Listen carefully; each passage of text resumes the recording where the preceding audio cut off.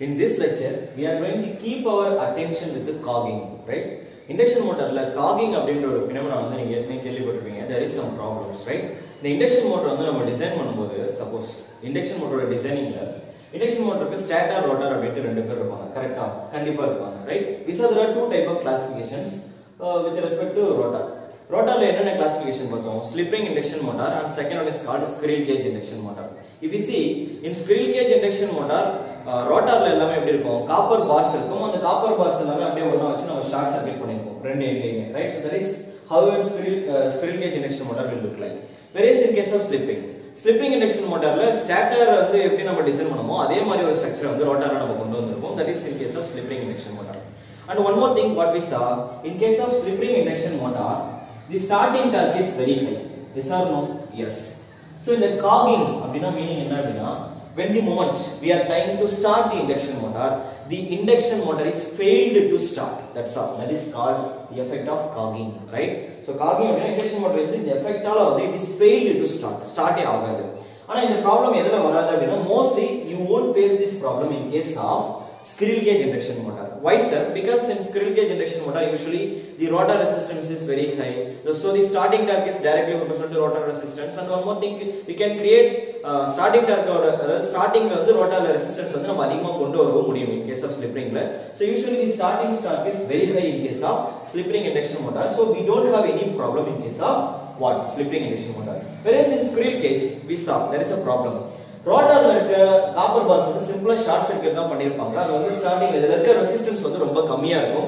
So ஸ்டார்டிங்ல வந்து அதிகமான டார்க் வந்து நம்மளால கிரியேட் பண்ண முடியாது. So the problem is starting torque in case of squirrel cage induction motor is very less.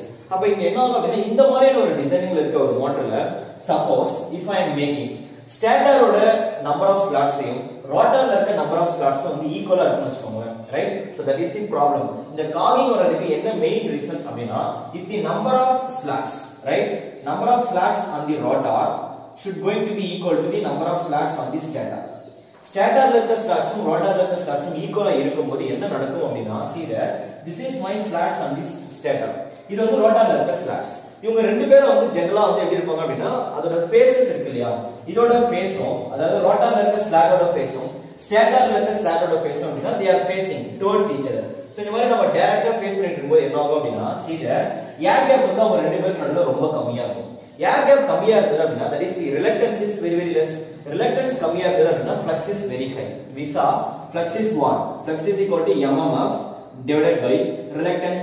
If reluctance is very less, then the flux field, that is magnetic flux strength வந்து ரொம்ப அதிகமா இருக்கும். Actually இங்க என்ன நடக்கும் அப்படினா when the moment நீங்க supply கொடுக்கும்போது என்ன ஆகும் அப்படினா இந்த ஸ்டாட்டர்ல ஸ்லாட்ஸ் இருக்கு இல்லையா அதோட ஃபேஸும் ரோட்டார் ஸ்லாட்டோட ஃபேஸ்க்கு நடுவுல இருக்க ஃப்ளக்ஸோட ஃபீல்ட் ஸ்ட்ரெngth வந்து என்ன ஆகும் அப்படினா இது ரெண்டையும் அப்படியே ஸ்ட்ராங்கா புடிச்சுக்கும், இப்படி லாக் பண்ணிடும், ரைட்? அப்ப ஸ்டாட்டரோட ஸ்லாட்ஸும் ரோட்டாரோட ஸ்லாட்ஸும் ஈக்குவலா இருந்தது and they are facing towards each other. இந்த மாதிரி ரெண்டு பேரும் they are facing towards each other. இந்த மாதிரி கேஸ் வரும்போது என்ன ஆகும் அப்படினா ரெண்டு பேரும் லாக் ஆயிடுவாங்க. இப்படி லாக் ஆயிட்டாங்க அப்படினா என்ன பண்ண முடியாது, ரோட்டார் வந்து ஸ்டார்ட் பண்ண அதாவது மூவ் பண்ண ட்ரை பண்ணும். ஆனா ஸ்டாட்டர் கூட இப்படி லாக் ஆயிருக்கு, அதால மூவ் பண்ணவே முடியாது. That is called காகிங், right? இப்போ இந்த எஃபெக்ட் வந்து நம்ம எப்படி சரி பண்ணுவோம்? see actually இந்த this is called magnetic locking. அப்ப காகிங் வந்து நம்ம வேற எப்படி சொல்லலாம் அப்படினா it can also be called magnetic locking. Okay, fine.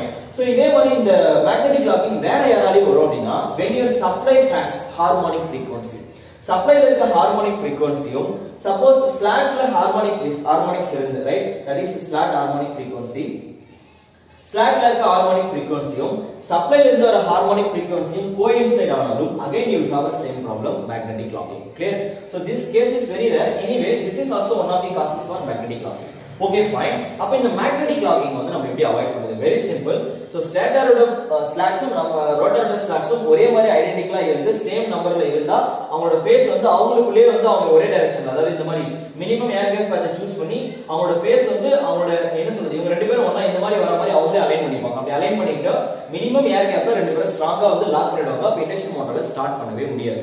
அப்ப இத நம்ம அவாய்ட் பண்ணோம் அப்படினா இந்த மாதிரி அவங்க ஸ்ட்ரைட்டா ஒண்ணா வந்து ஃபேஸ் பண்ண ட்ரை பண்ணாலும் அவங்க என்ன ஆகக்கூடாது அப்படினா இந்த மாதிரி வந்து ரெண்டோட ஃபேஸ் வந்து ஒரே மாதிரி டைரக்ஷன்ல ஒண்ணா அலைன் ஆக கூடாது.